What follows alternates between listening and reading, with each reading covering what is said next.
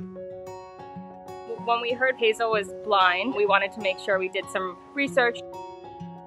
We tried to kind of figure out the best way for her to get her bearings. We tried to use a lot of sound signals. Watch, Hazel, no. Good girl, good girl, good girl. You know, made sure all of our furniture was safely tucked against the walls and there was plenty of walking room for her in the apartment. And after a day or so, she really picked up on where everything was. You could tell she was sweet, but her tail didn't really wag. Hazel, say hi.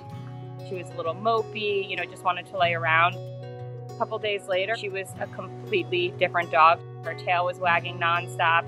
She immediately went to play with toys that she hadn't played with beforehand. Hazel! Hey girl! Hey girl! Yeah, come on up, you can do it. The goal has always been to find her a forever home, family that really loves her. Today is the day that Hazel is going off to the animal hospital to have the surgery to reverse her blindness. So she's getting her sight back today. I'm Allison. I'm Pete.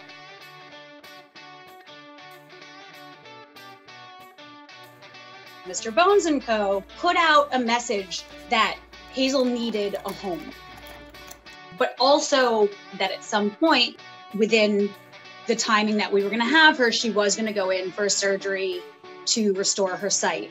For me, that was really exciting because I was like, oh, not only are we gonna care for this dog who looks amazing, but we are gonna get to see her start to see again for the first time in years. Hi, Hazel. Hey, can you see me yet? Hi. Oh my goodness, Hazel. She's ready to go. We are at AMC. We have just picked Hazel up from her surgery.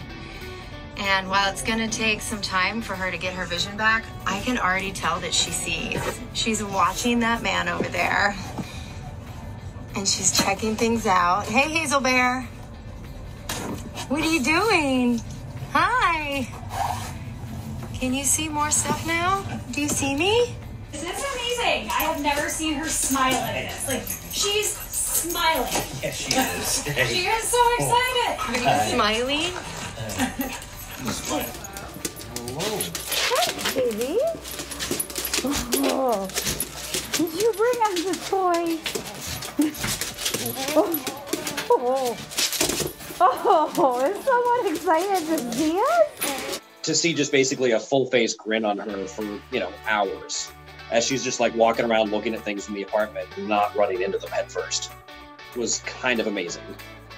She was so excited to see everything, and you could see her head swinging back and forth and honestly looking at things. Like, we knew her eyesight wasn't perfect at that point, but it was such a night and day difference in who she was as an animal at that point.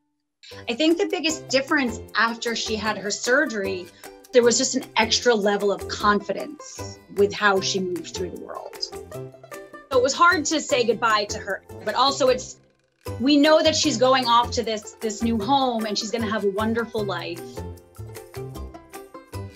I've watched her in videos carrying sticks through the woods, things that she never did.